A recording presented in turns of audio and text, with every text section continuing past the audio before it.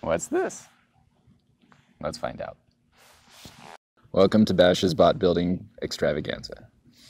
Bash's brush bot building extravaganza. So you should have the following in your kit: 2 rubber bands, a brush head, toothbrush head, a 3-volt brushed DC motor, a 3-volt CR2032 coin cell battery, 2 pipe cleaners of different length, and, the most important of all, 2 googly eyes. I'm going to show you how this all comes together to actually make your first robot. So first things first, you need your brush head. Grab your larger rubber band. We're going to start with the battery. Now there's a trick here that I found that may not be in the instructions, which is, first off, you kind of want to line up your battery. So the center of your battery is about where the color starts to change, maybe 1 bristle slot over. And then take your first wrap and get it in between the brush heads, or in between the bristles.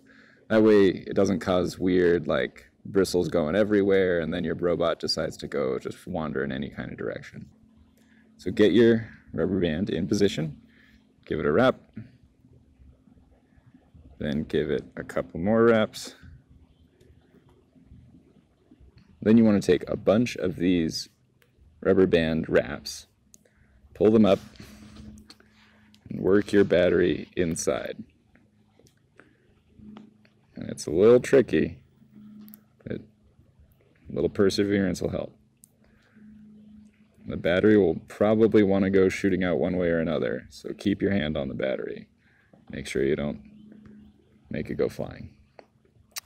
So success will look something like that. The next step is to attach your motor. What's important when you're attaching the motor to the brush head is to make sure that the rubber band does not get anywhere close to the rotational mass here, because that'll stall your motor, that'll cause problems, that could break the motor if you power it up. So use the smaller rubber band that you've got and try to attach it by same process of just doing wrap on wrap on wrap. And I like to point it away because the wires are going to go back towards the battery. So the head of the motor is pointing away from the battery. So now we have the battery and the motor attached. It's amazing. At this point, you can even try it out to make sure that it's, doing its right thing and you don't have to adjust too much more. So to do that, you take the blue wire and insert it underneath near the negative side of the battery. This is where that little rubber band comes in handy because it'll actually hold it and press it against the battery. So you want it right up against the metal of the battery underneath and on top of the rubber band. So like that.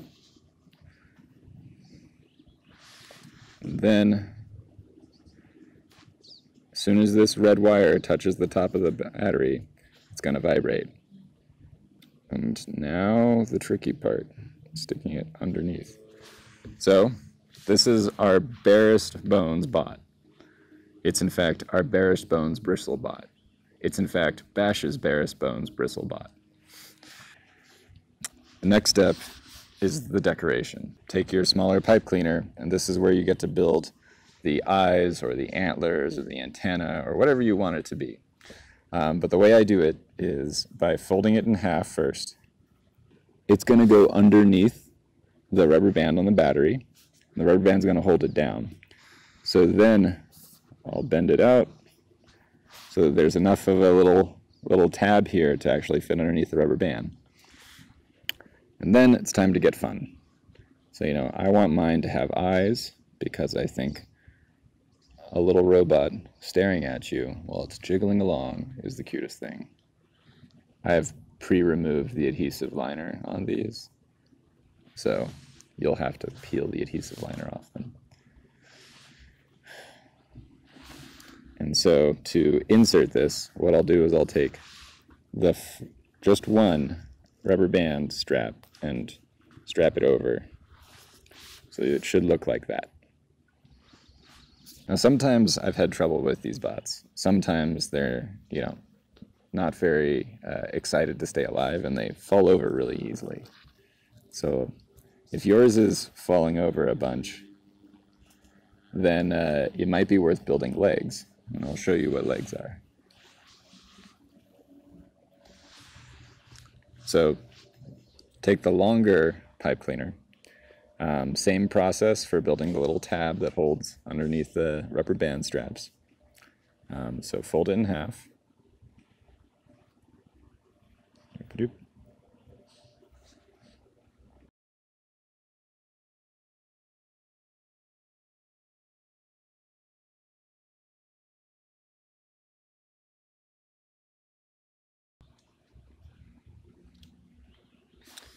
And then this is where you get to be creative about what kind of legs you want to give yours.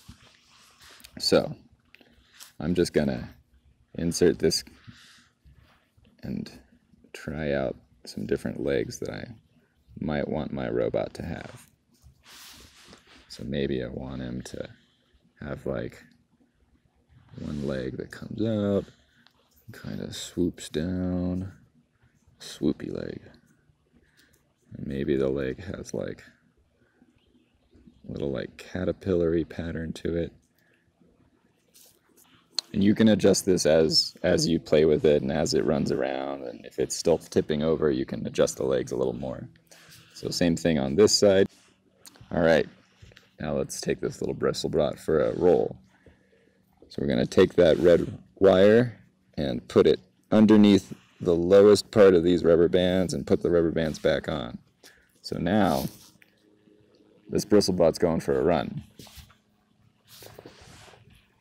And it doesn't want to fall over now with the legs.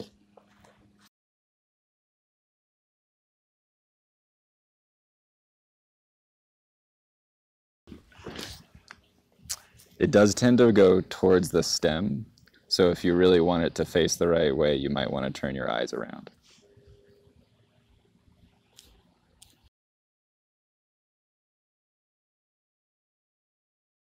What I'm going to show you here is some of the secrets of the electronics that are actually going on. This is a very simple circuit. It is simply a battery and a motor. So the source is the battery, obviously, and the sink is the motor.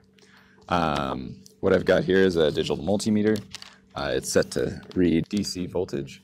And just really quickly to show, the battery itself is in fact a 3-volt battery. In this case, this battery is a little old, so it's only running at 2.75 volts. Now, what's interesting about these batteries is that it's such a simple battery that I can hook the motor up directly, and we should be able to see a voltage drop at the battery cell itself. Now we see that with the motor running, the battery is only reading 2.14 volts. And that's because the motor is actually loading the battery enough to drop it down. And so voltage is related to current through Ohm's law, V equals IR. So to show the current that's actually being sunk by the motor, to get a sense of the electrons actually moving through the system, we're going to switch over to current mode. I'm just going to do a quick show to show you how much power this motor is actually sinking from this battery. Whoops. So we're seeing 38 milliamps. So anywhere in the 40 milliamp range is going to be accurate. But that goes to show that this motor is consuming 38 milliamps at 2.7 volts or 2.1 volts when the battery is actually under load. And with that, we can actually calculate out the resistance of the motor itself as a load on the cell. And there's your bristle rod.